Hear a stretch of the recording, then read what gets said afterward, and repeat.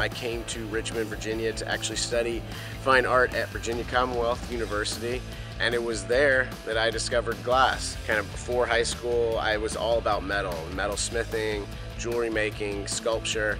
And so that's kind of what led me to Virginia Commonwealth and led me to the crafts department. And in the crafts department is glass blowing. So I was immediately drawn to it, just curious like what was going on in this place. I'd never actually seen glass blowing before. It was just a magical dance that I just had to try.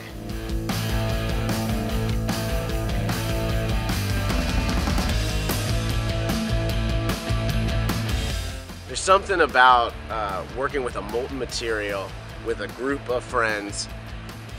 It's hot, you got some music playing, and you're just going through the motions of creating this piece. And there's nothing like it. There's absolutely nothing like it.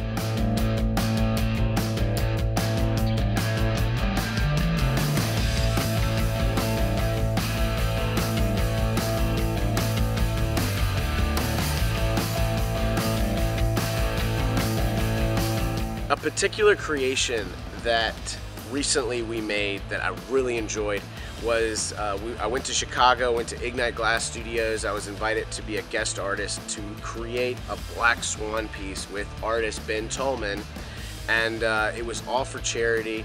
I believe that piece went for a few $1,000s, and it was just an amazing time. And there's always something great about creating art in front of people, and then the people appreciating it and supporting it, and that giving back to the community.